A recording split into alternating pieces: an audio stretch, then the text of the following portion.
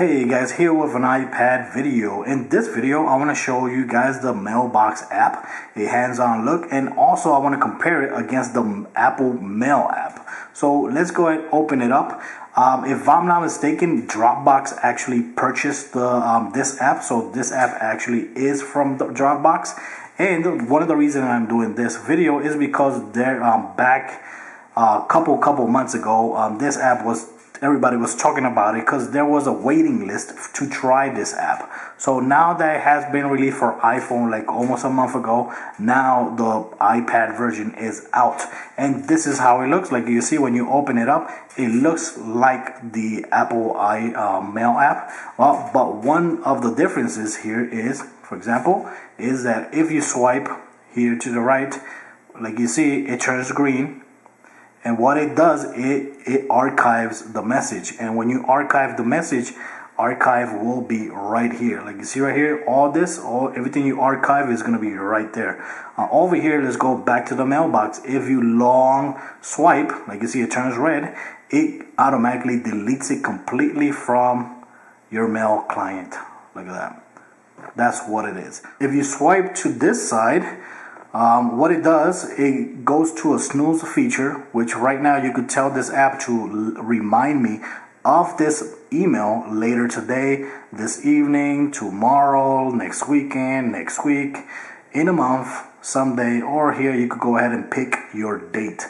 That way, at that date, this email will go back to your mailbox as a new message, so you can know, go ahead and attend it.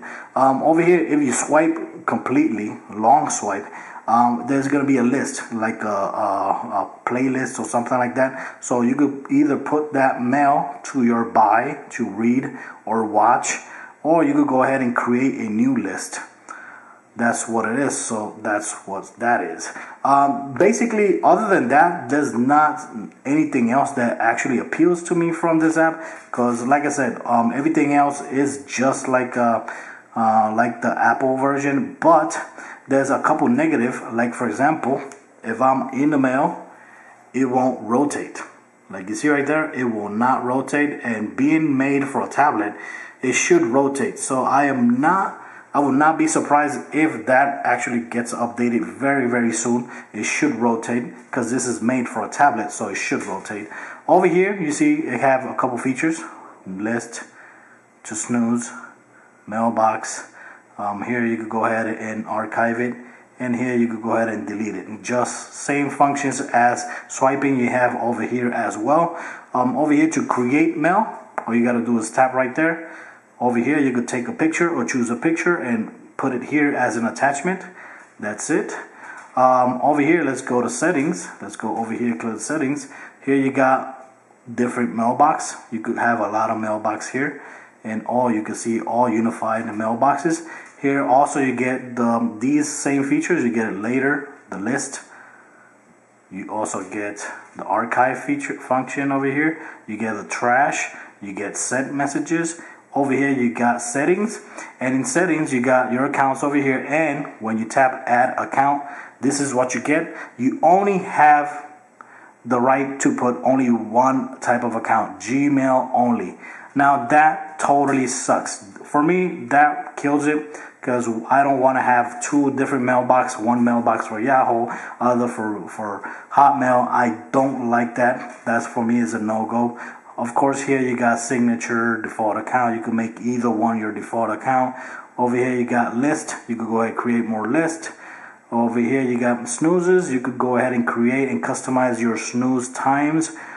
Sync preference, notification. You could choose how you want to be notified by new messages. Here you got the badge counts. Over here, if you check this right here, it says show inbox conversation. Tap on that. If we go back over here, you see it has over 3,000, over 3,900 messages, which you don't want to see that. Over here it says show one for new messages. And right now I have new messages, like you see right here, I have new messages, but it's not showing me new messages over here. That's not showing me badge. So I don't know what's going on there. Should be updated soon as well. But let's go ahead over here to the Apple client. Over here, like you see, Looks very cool, very simple.